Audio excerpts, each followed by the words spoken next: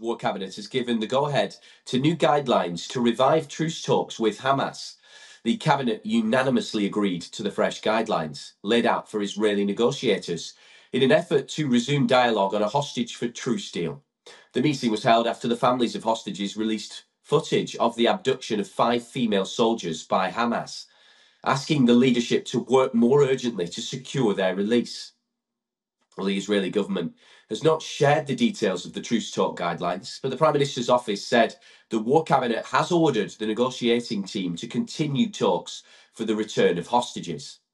Meanwhile, the chief of Israeli National Security Council, Zaki Hanegbi, has underlined that Israel has failed to achieve any of its goals in the Gaza war. During a briefing to the Israel Foreign Affairs and Security Committee, Hanegbi said Israel could neither topple Hamas nor could ensure that the residents of Gaza return to their homes safely. He added that the Israeli forces will take years to realise these goals. He also said that the cabinet did not set any clear dates, targets or strategic goals for the north.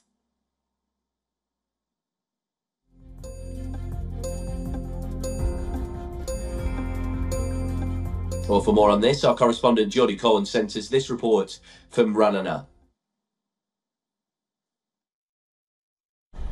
So a UK-based Arabic newspaper is reporting that Egypt is in contact with Israel and Hamas to restart the talks. Now, I spoke with Prime Minister spokesperson Tal Heinrich on Wednesday, who indicated behind-the-scenes conversations are ongoing between the parties and the mediators to try to revive the negotiations, although she couldn't tell me what was being said or how those conversations were happening.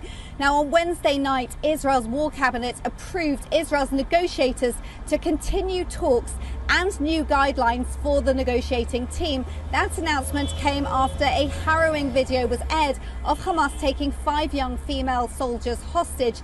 Now, the girls aged 18 to 19 are in non-combat roles and include young peace activist Naama Levy. And in the video, the girls can be seen bloodied, with their captors saying that these are the girls that Hamas can get pregnant.